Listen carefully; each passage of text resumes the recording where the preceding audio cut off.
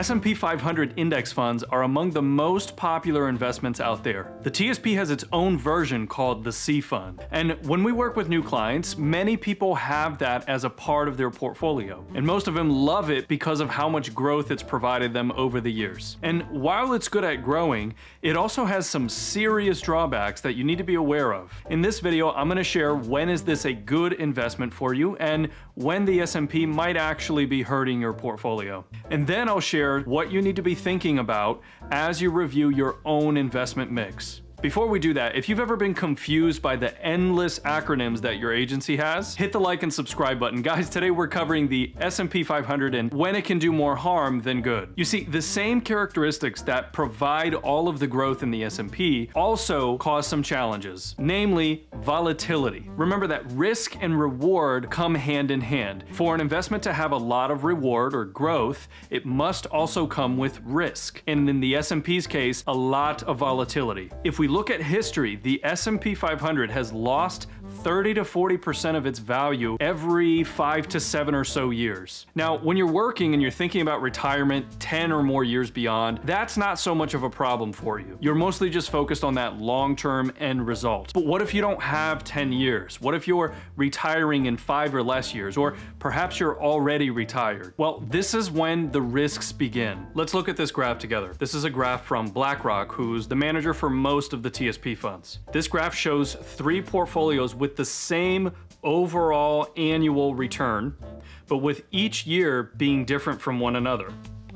In other words, the sequence of their returns is different. If the accounts are never touched and just left to grow, you can see that over time they tend to end up in a rather similar place, even though the paths they took were a little different. But this all changes when you introduce distributions or withdrawals from your portfolio. If we take the same 3 portfolios starting in the same place and still having the same annual return on average, but we introduce making withdrawals from their portfolio, which kind of sounds like retirement, right?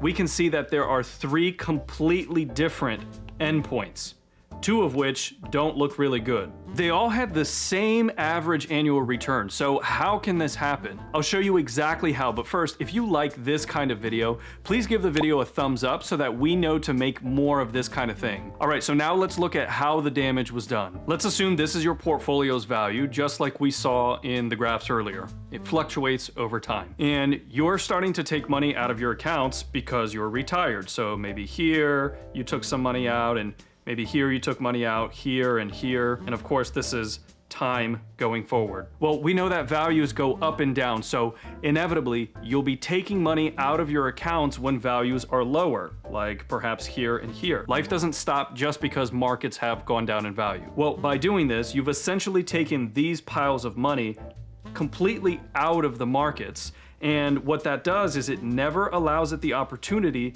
to regrow once again once the markets recover. So you're essentially making the declines in this portion of your portfolio a permanent loss. And this is exactly what led 2 out of those 3 portfolios from BlackRock's example to take such damage. So how do we protect against this? I'm gonna show you exactly how, but first I wanna show you another way that the S&P investments could be harmful for you. While it sounds like 500 companies are a lot and you're well diversified, most of them fall into a category called large cap. This is essentially just measuring the size of the companies within the index. And when you're building a well-diversified portfolios, there are several other categories that you want to incorporate in your portfolio as well as large cap. And let me show you exactly why. This is an interesting graphic that shows the returns of each kind of investment in different years.